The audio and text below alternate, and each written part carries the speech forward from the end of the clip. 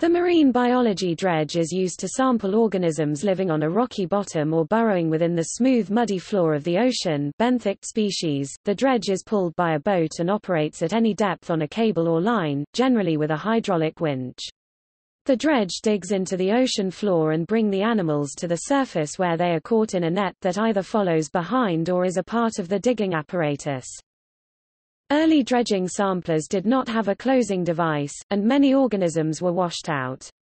This led to a mistaken impression that the deep-sea bed lacked species diversity, as theorized by Forbes in his azoic hypothesis. Later samplers devised by Howard L. Sanders and the epibenthic sled designed by Robert Hessler showed that deep-sea bottoms are sometimes rich in soft-bottom benthic species.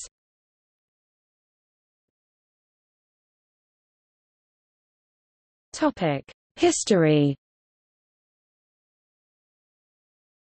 The first marine biology dredge was designed by Otto Friedrich Müller, and in 1830 the results of two dredging expeditions undertaken by Henry Milne Edwards and his friend Jean-Victoire Audouin during 1826 and 1828 in the neighborhood of Granville were published. This was remarkable for clearly distinguishing the marine fauna of that portion of the French coast into four zones. Müller's design was modified by the Dublin naturalist Robert Ball in 1838 and at the Birmingham meeting of the British Association for the Advancement of Science in 1839 a committee was appointed for dredging research with a view to the investigation of the marine zoology of Great Britain, the illustration of the geographical distribution of marine animals, and the more accurate determination of the fossils of the Pliocene period. The committee was led by Edward Forbes.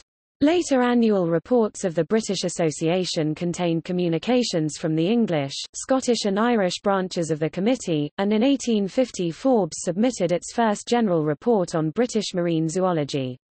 Ball's dredge was still in use in 1910. In the 20th century the anchor dredge was developed to sample deep burrowing animals. It is not towed but digs in, and is released, in the manner of an anchor. The wide variety of dredges and other benthic sampling equipment makes site comparison difficult.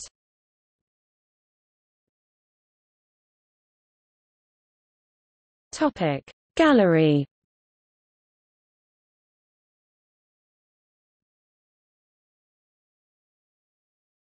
Topic See also: Fishing dredge.